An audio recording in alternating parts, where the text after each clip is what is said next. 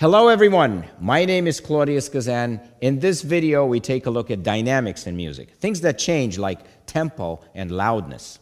We also take a look at repeats and repeat signs, how we repeat certain sections without having to rewrite them. We're going to continue with the Robert Starr exercises. I will perform a section from the number 9 that was in your homework and the Solfege number 2 that I also assigned you last time. So please stay tuned.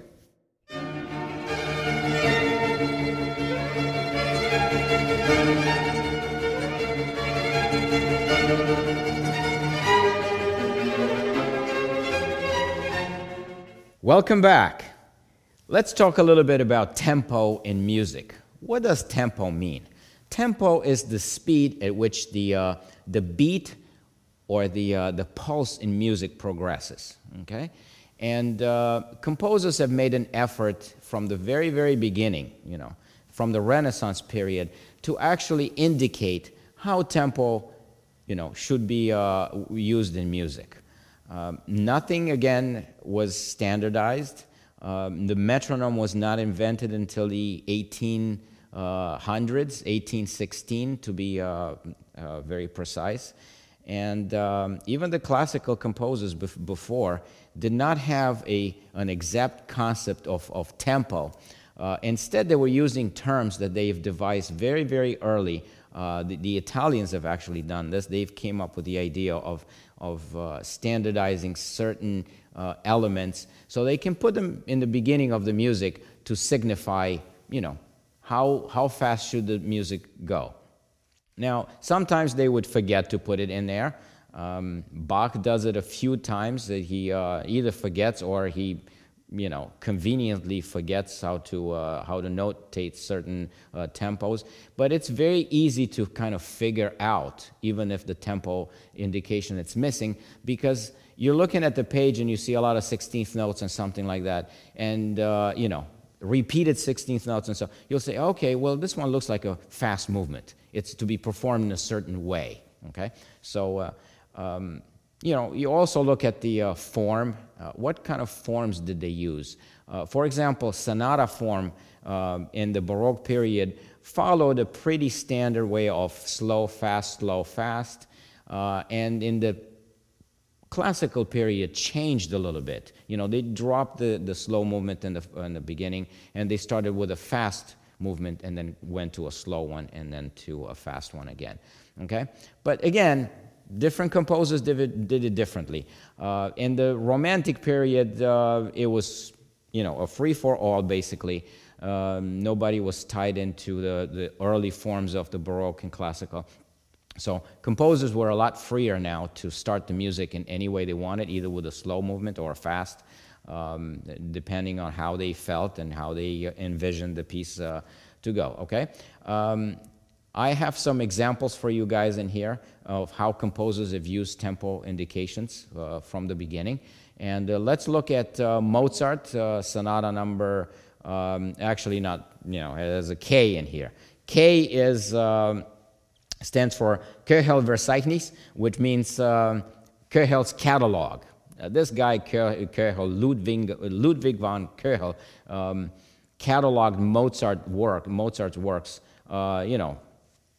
years and years after Mozart was dead, and he assigned K numbers, which comes from his own name, to all his works. This one comes from K331.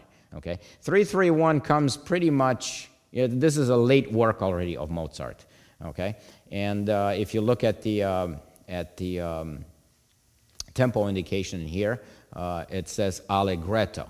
Okay, now what does that allegretto mean? Let's go back to this chart for a little bit.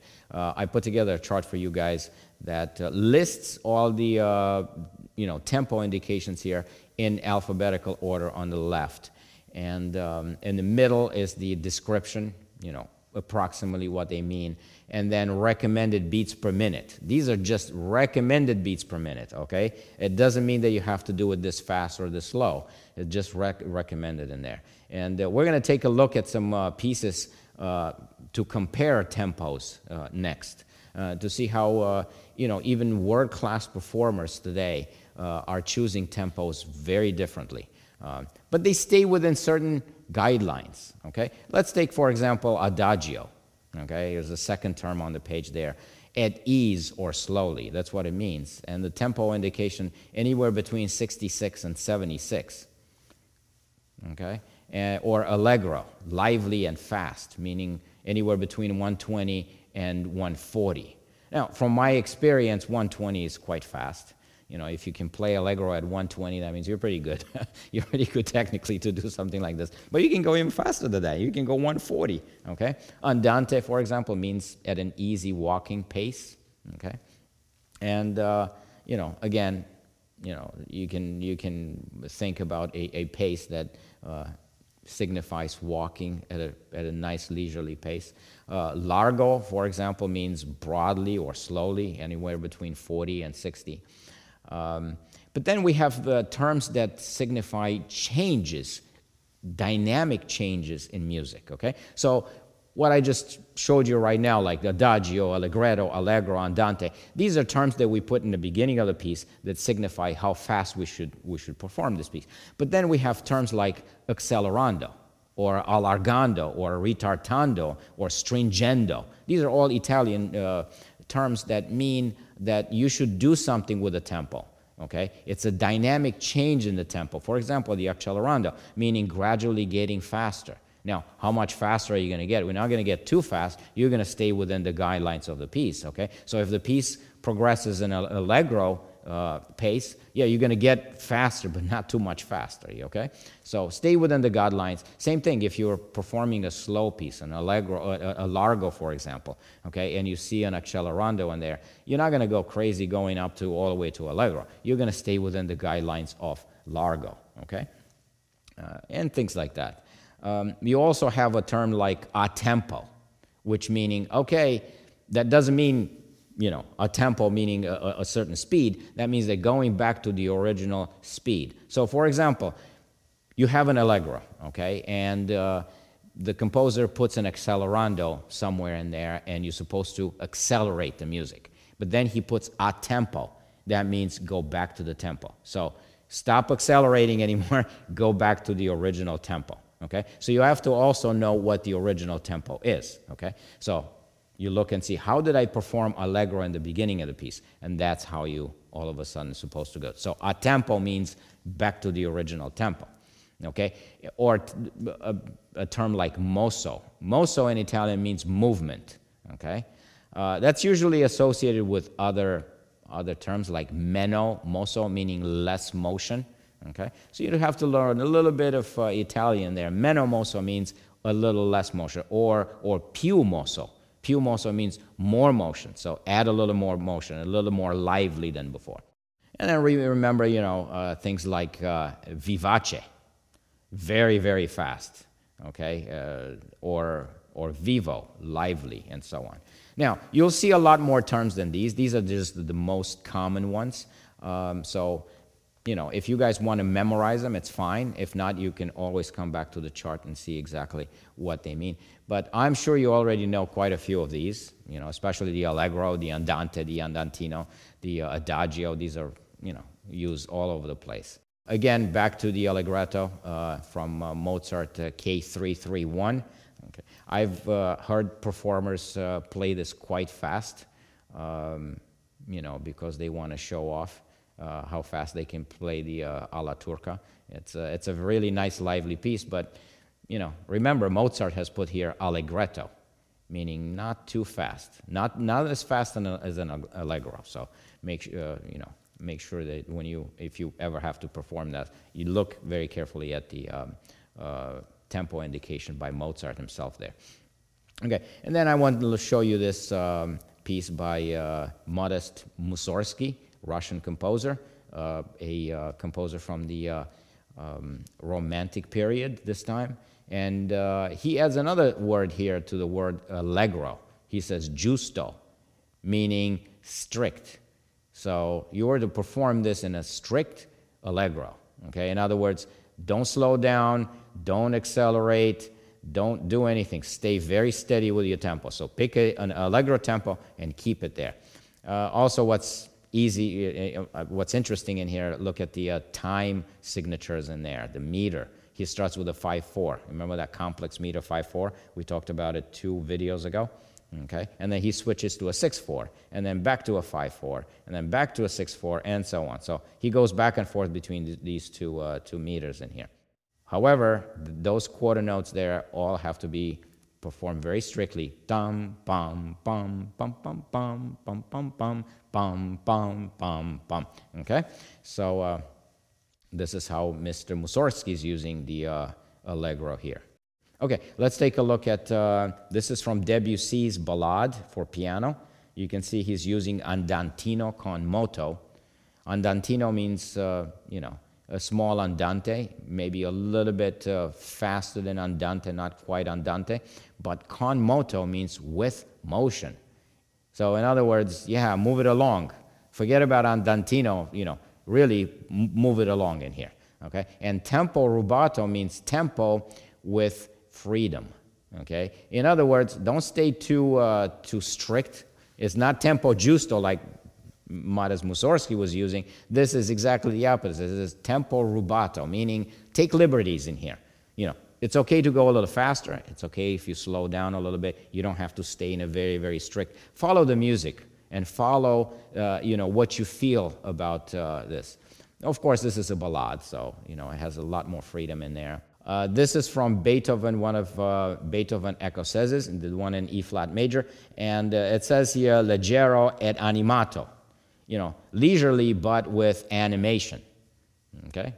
So you were to perform that. This is usually performed quite fast. It's written in 2/4, so normally you go 1, 2, 1, 2, da-da-dum, da-da-dum, da-da-dum, but performers go really quickly on this, like da-da-dum, da-da-dum, da-da-dum, da-da-dum, da-da-dum, da-da. Almost like the beat is assigned to the measure now, not the actual beats that consist the measure, but the beginning of each measure, okay? Da-da-dum, da-da-dum, da-da-dum, da-da-dum, okay? So you can see how composers use these terms. Okay, this is from a modern composition. Everybody probably knows this one. This is from The Entertainer by Scott Joplin. And Joplin is not using any Italian terms. He says, forget about those. I'm going to use my own. Not fast, okay? Plain and simple, in English, not fast. Now, I know a lot of performers like to play this very fast because, again, it shows what they can do technically. But, you know, Joplin says, don't play it too fast. Da-da-da-dum, da-dum, da-da-da-dum, da-dum, da-da-da-dum, da-da-da-dum, bam, okay? So nice and, you know, at a walking space, maybe a little faster and so on. Okay, great. So you can see from all these that these tempo indications are not strict, okay? They're just guidelines for you guys to pick your own tempo, and when you pick your own tempo, you have to think about a few things. Number one, time period and what form you're performing. Is it a concerto? Is it a sonata? Is it a slow movement? Is it a fast movement? Okay? Think about what you can play. You know, don't play too fast. If you can afford to play fast, don't play fast. But again, don't play too slow because then people will see right through you that you're trying to do something here to mask certain technical deficiencies in there. So choose your tempos wisely. Okay, you don't have to do it fast, but don't stay slow if you have to perform at a nice speed. And I'm going to show you a couple of examples from here. Number one, I chose the Bach Double Concerto for 2 violins, performed in 3 different ways by 3 world-class performers now. And what I'm going to do is I'm going to play the music for you, and I'm going to tap on the metronome as they play, just to show how different their performances are in terms of tempo. Okay, and I'm going to go to Rachel first, the Rachel Podger, and let's listen to what she does. By the way, she performs on a Baroque violin here with a Baroque orchestra. Okay, and this is the first movement again from the Bach Double Concerto for 2 violins and orchestra.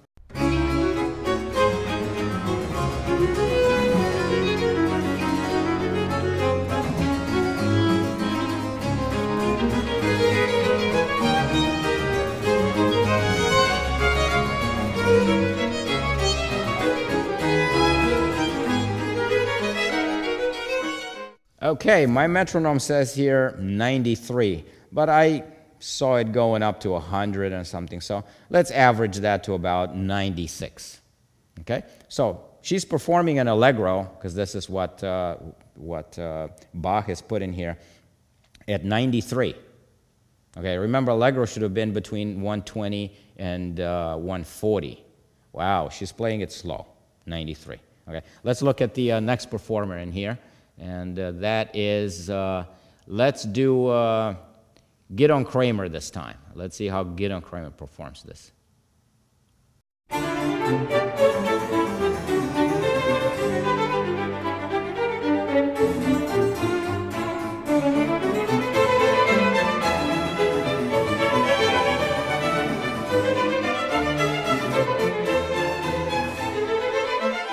Okay, my metronome says 110. Okay, so that's closer to 120, what allegro should be. Okay, when I first heard this performance, I thought it was so fast. I never played it myself so fast, but this was like many, many, many years ago. This is a recording from 1982, so that's when I was much younger. Okay, but I thought he played it so fast. Okay, now let's look at what Hillary does. Hillary Hahn.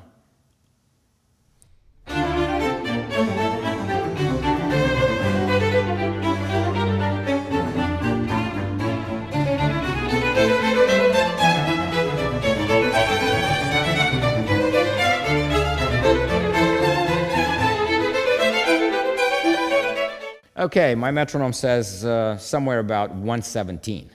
Okay, I know they probably meant 120 to go exactly with the metronome at 120, as is the suggested speed for allegro. But it looks like they slowed it down just a little bit. Anyway, it's there. It's up in at what it should be. And I think of the three of them, Hillary's the fastest.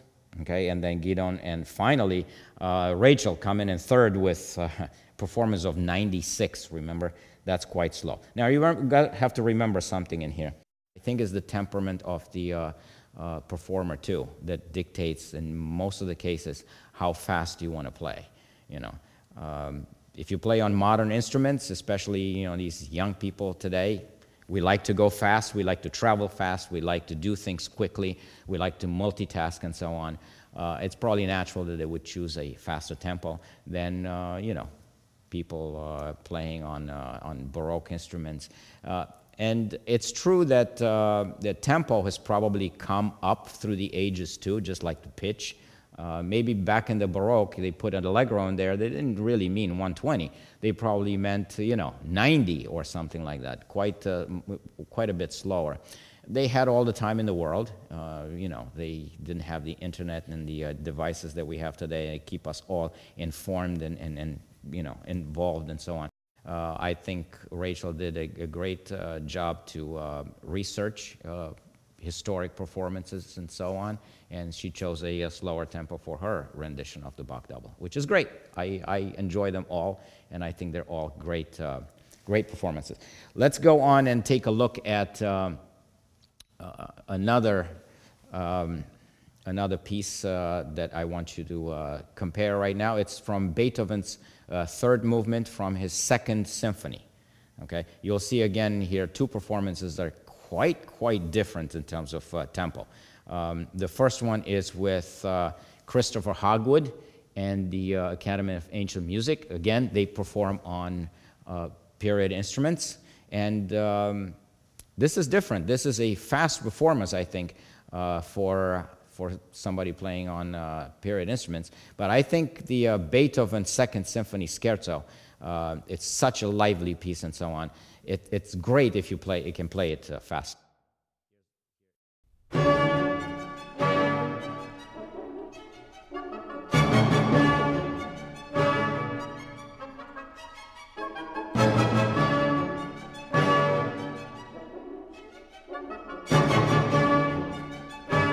Okay, my metronome says exactly 100. Remember, this symphony was written back in, I believe, 1802. Okay? Yes, it was written in 1802, so metronome was not invented yet. Okay? Metronome was invented in 1816. Okay, so Beethoven probably just put in there scherzo, allegro. Okay, now editors later, people who edited music, he published his music, went back and said, okay, let's put a metronome 100 in here. That's probably what Beethoven really meant. Okay, so that was now listen to this performer. This is Sergio Celibidache with the Munich Philharmonic. This is an older performance, but let's see how fast he performs this.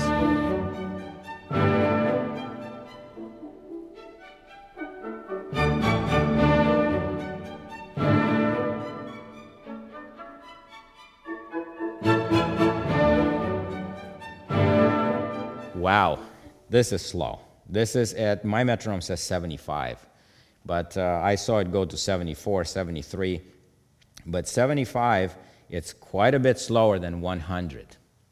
Okay, you can see now how these metronome markings in here and tempo markings are really not to be taken very, very strictly. Okay, you can have credible performances even if you're a little bit slower or if you're much faster and so on.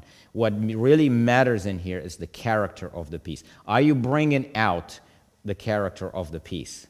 Okay, even if your tempo varies a little bit from one performer to the other. Now, mind you, this guy, Sergio Celibidache, was known to perform things quite a bit slower. Okay, he believed that if he slows down the music, the listener has a chance to pick up a lot more details in the music than if you let the music go at its speed. Now, that kind of goes contrary in what Beethoven would have liked to hear in his pieces. But again, Beethoven's not around anymore, so we can take some liberties in there. To tell you the truth, I kind of like his performances slow because, again, I could hear certain details that I always miss when I listen to performances that go by quite a little quicker. Okay, so I really do enjoy his performances much slower. I wonder how the musicians felt when he stood in front of the orchestra to suggest these tempos. Very interesting to have been there and maybe at one of the rehearsals and see how the musicians really reacted when he says, okay, we're going to do the scherzo from Beethoven Symphony No. 2 at 76 instead of the normal 100 that other people do it at. Well, very interesting. Let's talk a little bit about loudness in music this time. So we took a little bit about tempo, about dynamic changes in tempo. Let's talk about loudness in music. Again, that could be dictated by the form itself, the music itself that you have to perform. You probably wouldn't perform a slow movement or so in triple forte or something, with forte meaning loud and so. So you have to be mindful of the mood of the piece, what the composer really wants to bring through with that movement, that you pick the right dynamic in there. Again, people have different temperaments. They like to perform music more quietly, or some people are more lively and so on. But again, there are certain guidelines that we usually follow when we do this. Here's a chart of a few very commonly known loudness markings. And I'm starting with a pianissimo in here, the double P, which means very, very soft. And you move all the way through to the double F, which means fortissimo, very loud. That doesn't mean that these are the only ones.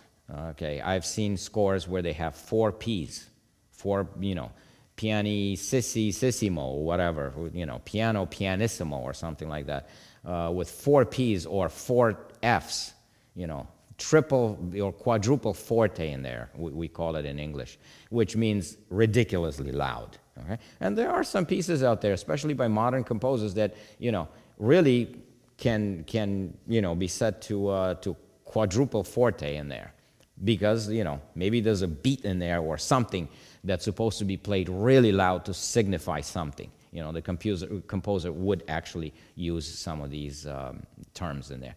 Now, there's other ones like F and P, like forte piano. What does that mean? That means play forte, meaning loud, but then immediately go down to piano. Okay, or terms like SFZ, meaning sforzando. Okay, that's a shorthand for sforzando, meaning with a sudden action. We're going to take a look at a piece of music later, coming up, from Beethoven's String Quartet number 4, Opus 18, and we'll listen how the performers in here, the Tokyo String Quartet, performs those sforzandos. Very nice. And then you have the hairpins. Look at those little things in there. Hairpins are like little lines that either go up or down that signify, if you were to make a crescendo or decrescendo in the music. Now, hairpins you use in short passages. You're not going to use a hairpin over an entire line of music. If you need to do something like that, it's probably more efficient to just write crescendo in the beginning and let the performance know that, okay, from now on until I state otherwise, I want you guys to crescendo, getting louder. But hairpins you use in small passages, and so especially if you have to use quite a few, one after the other, meaning that the music should get louder and then softer, or softer and louder, and so on. You can use the hairpins. We'll take a look at that and see how the hairpins work as well. Okay, let's take a listen to this Quartet number 4, Opus 18 by Beethoven, and see how the performers interpret loudness markings in here. Notice that the piece starts piano, meaning soft, but then it has a sudden sforzando in the second measure. And after that, it reverts back to piano, because that's the dynamic at that point, okay? Sforzando is just a sudden accent that you have to put in there, and then you have to revert back to the underlying dynamic there, which is piano, all right? And towards the end, they have a crescendo, towards the end of the example I'm giving here, not the end of the movement, which is much longer.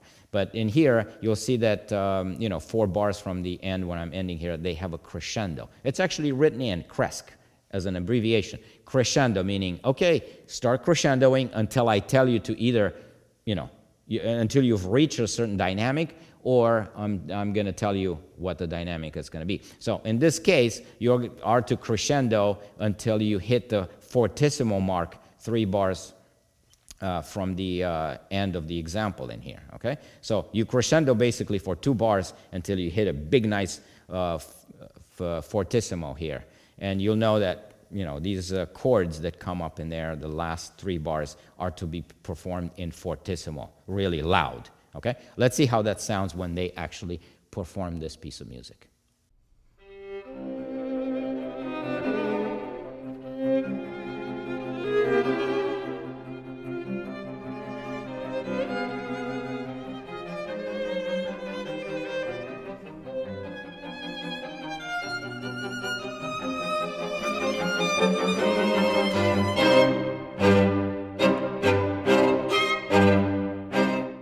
Very interesting, right? And that's exactly how I like to hear the music. Very dynamic, very nice. They really take care of all the details in the music.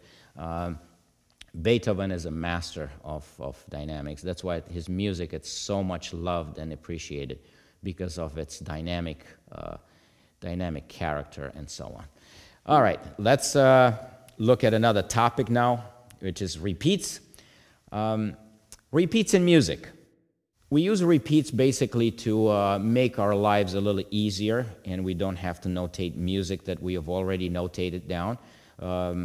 If we were to repeat the same content in a piece of music, it's probably best to use repeats rather than writing the music again, especially if music doesn't change, and so it makes absolutely no sense to write it again. Instead, use repeats. It makes, the life of the performers easier, because they don't have to flip pages and so on. They can stay on the same page. Just go back to a certain section and repeat it and so on. Now, why do composers repeat music? Because, first of all, they might like to restate the same beautiful melodies that they've created and so on. You need to, and also to make the music a little longer, okay? Instead of creating new material all the time. It's also a way to unify pieces, a way to wrap everything into sections and so on that repeat again. We're talking about, you know, repeating certain material that's important in the music. You want the listeners to identify the piece of music by certain melodies or certain motives and so on. So they repeat that again. You know, they usually repeat it in sections and so on. So you always, the simplest way to repeat in here is to use the repeat signs. The repeat signs are the repeat bar lines. They look like that with two double bars and two dots. And notice this one in this example, the two bar lines face each other. One has the dots facing forward, and the other one later on the piece has the dots facing backwards. That means that the section in between these two repeat signs is to be performed again. Okay? So you repeat it only once and you go on. So basically in here, look at the red arrow. It means that, you know, you start the beginning of the piece, and by the way, that first measure can be extended to any number of measures. It's just there, you know, to show you how the logistics really works. So you play from the beginning of the piece. You go through that first sign, okay, all the way until you get to the second one. And once you hit that second repeat sign, it says, okay, go back to the first one and repeat this section between the repeat signs again. Okay? After you've done repeating it, you continue with the piece as if nothing happened. Okay? So this is the simplest way to repeat in music, is to use repeat signs, and you put the music that you want to repeat between these two signs. So the performers know, okay, repeat anything that's between these two repeat signs again. Another way of doing things is to write first and second endings. Let's follow the red line right now. Music, let's say, starts in the beginning, okay, and again, any number of measures and so on. And you're going to hit the an area where you see a bracket there with the number 1 and the repeat sign. That means that the first time around, when you go through the piece, you go through the first ending, the first, anything that's under the first bracket there, and you stop at the repeat sign and you go back to either the beginning of the piece, if there's no repeat sign, or, you know, the repeat sign with the dots facing the other way, okay? And then you're going to repeat. You're going to go through. When you come back to the first ending there, you're not going to do the first ending anymore. You're going to skip it, and you're going to go to the second ending. Okay. So basically, from the beginning of the piece all the way to that repeat sign that's after the first ending, you go back to either the beginning of the piece or to the repeat sign again. And this time, you're not going to play anything that was under the first ending. You're going to skip to the second ending, okay? So this is just a way to write music that doesn't change much, you know, the first time, but it does change a little bit in there to warrant putting in a second ending. You guys will see how this goes. Another way is to use the da capo. Okay, da capo means from the head, and it's abbreviated DS. And you could go da capo, you know, al fine, or da capo al, you know, al coda. This example here, look at what it does. Is you're supposed to start playing from the beginning, all the way until you hit the DS al coda. Okay, and then that means go back to the sign. So you have to be on the lookout for that little sign. And there's a nice picture on the screen right now of the sign. So look for the sign, because this is where you go back to repeat from. Okay?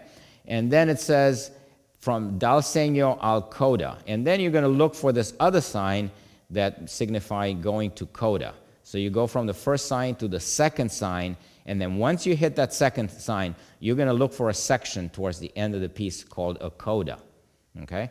And you're going to have to jump all the way to the coda. Okay? So just another way of you know, bringing you from this section to this section. A lot of composers write codas very differently. Beethoven, for example, was known for like these humongous codas that were just as long as the piece itself. Okay? But you know, who says that you can't do that? You can, you know, other people can make small codas with just the material that's necessary for ending the piece, okay? And then you find things like da capo al fine, meaning from the beginning to the fine. So you were supposed to go back to the beginning of the piece and perform all the way in it until you get to the fine sign, and that's when you end the piece, okay? So the different ways of repeating material that's already written down that composers don't want to write again. It saves ink, it saves effort, it saves the performer's page turns and so on. If you can keep everything locally in one page, it's a way of lengthening the piece and restating the same material that to you might be really important for the listeners to identify the piece from and so on. Okay, motives and things like that that need to be repeated and left in the listener's ears and so on. It's nice to have a way to repeat things and not have to write things over again. Okay, let's go now to the star book. And you guys had to perform number 7, 8, and 9 for me. Okay, and these were all in meter 5/4, and you had to conduct either on the formula of 3 and 2, 1, 2, 3, 1, 2, or the formula of 2 or 3, 1, 2, 1, 2, 3. Okay, but number 9 deals with switching back and forth between these. Okay, I'd like to perform now the last 3 lines from number 9. I'm going to set my metronome again at 90. I like that number 90. Don't know why, but I do like it. It's probably because it's not fast, but it's not too slow. Okay, and I will perform again 4 clicks for nothing, and I'm going to come in. Now notice one thing, how I conduct this. Okay, I'm taking in consideration that dotted bar line in there. Okay. Which is not a real bar line, but it shows me exactly how I should conduct either 3 and 2 or 2 and 3 and go back between the two of them. But one thing that I'd like to do here, you know, which I haven't told you, is before each beat, okay, of the first beat of the measure, I'd like to show with a bigger gesture that I'm coming down to a beat on a measure, so that people listening to me or looking at me know exactly when the measure changed, okay? Otherwise, they wouldn't know which measure I'm on and so on. So basically, I'll show you how this is done. Okay, 90, 4 beats for nothing coming in. 1, 2, 3, let's go. Ta, ta, ta, ta, ta, ta, ta, ta, ta, ta. Ta, ta, ta, ta, ta, ta, ta, ta, ta, ta, ta, ta, ta. All right, if you guys came up to the same performance and or close to it, you've done a great job. Okay, remember, you're practicing these maybe 2 lines at a time and repeating them until you're really good, and then moving on to the next 2. And eventually, I want you guys to be able to perform all of this from the beginning of the piece all the way to the end of the exercise, actually, in one performance without stopping. I know it's kind of challenging, especially with this number 9. It's long, and you have to always be very concentrated and very focused on how you conduct. Okay, either 1, 2, 3, 1, 2, or 1, 2, 1, 2, 3. Okay. For next time, I want you guys to look at number 10. Now, we talked 2 videos again. I believe we talked about the 6/8 meter and how we divide those 6 beats into groups of 3, 2 groups of 3, 1, 2, 3, 1, 2, 3. However, Mr. Starr in this one wants you to conduct in 6. Okay, we haven't talked about conducting in 6 right now, but he shows you up on top exactly how to conduct in 6, meaning 1, 2, 3, 4, 5, 6. Okay, so there's actually gestures for each of these beats. So you conduct on the formula of 4, 1, then 2 to the left, 1 big one to the right, and then 2 more on the way up. Okay, so that's one way of conducting 6. The other one, it's dividing the measure into groups of 2. So 3 groups of 2. So 1, 2, 1, 2, 1, 2. It's still on the formula of 4, but then you have 1 on the way down, 1 on the left, 2 on the right, and 2 on the way up. Most likely you won't have to do this when you conduct in 3/8 or 3/4. It's easier to go 1, 2, 3, 1, 2, 3 on the formula of 2, the simple meter 2. But he wants you to be familiar with the way of conducting this. Just in case you have to conduct in 6/4, for example, and the tempo is very slow. Okay? If you go 1, 2, 3, 1, 2, 3, it might not make sense. So it might make sense to actually conduct every beat so that your people understand exactly where they are in the measure, and they don't have to be putting down with a beat that's way too slow. So knowing how to conduct in 6 is really, really, handy. 1, 2, 3, 4, 5, 6. 1, 2, 3, 4, 5, 6. Okay? Or the 1, 2, 3, 4, 5, 6. 1, 2, 3, 4, 5, 6. Depending on the music. So stay with number 10 for next time. Great. Now let's move on to the solfege. The solfege number 2 that I assigned to you guys. Okay? And I suggested like last time that you would first sound the pitches going to the piano or your keyboard at home, and going through the pitches: do, re, fa, mi, re, do, and singing them. Okay, do, re, fa, mi, re, do, mi, sol, mi, re, fa, mi. Notice there's no rhythm right now. I'm not doing anything with the rhythm, just the pitches. Okay. Once you've gone through all the pitches in here, and you know the pitches, try to do it without the keyboard. See if you can remember those pitches, without sounding them on the keyboard, and if you can stay in tune. That would be great. If you guys could do that, that means that you have a good ear and you've done your homework really, really well. That means that you have to sound these pitches in your head a lot of the times, okay? Again, put at least 15, 20 minutes of practice like this every day, and you'll be fine. Okay, then work on the rhythm, okay? Turn on the metronome, put the metronome at 90 or so, and just do it with ta, like I did before. Ta, ta, ta, ta, ta, ta, ta, ta, ta, ta, ta, ta, ta, okay? And when you're done with that, and you've mastered the rhythm as well, time to put the two of them together, okay? And again, you can do it slower than 90, but I'll do it at 90. And I will perform the entire exercise right now. So metronome goes. I'm going to give you 4/4-0. 1, 2, 3, let's go. Do, re, fa, mi, re, do, mi, sol, mi, re, fa, mi, sol, mi, do, fa, mi, re, sol, la, sol, do, mi, sol, re, sol, mi, do, la, sol, fa, mi, re, fa, mi, do, re, mi, sol, sol, fa, mi, fa, sol, mi, do, mi, re, do.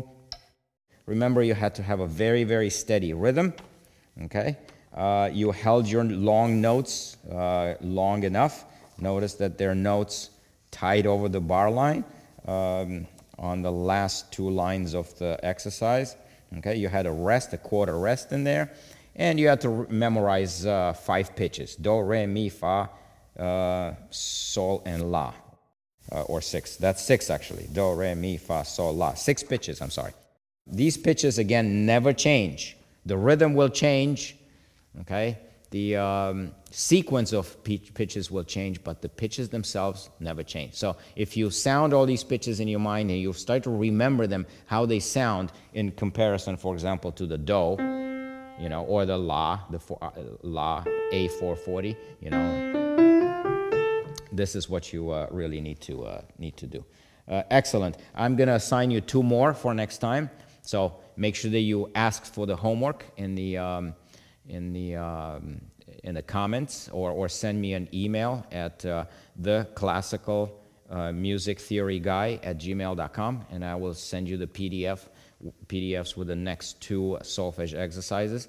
They're going to be a little bit more difficult than this one, but that's the way you're going to learn. Okay, in the next video, we're talking about everything that we have learned so far. It's going to be a review session.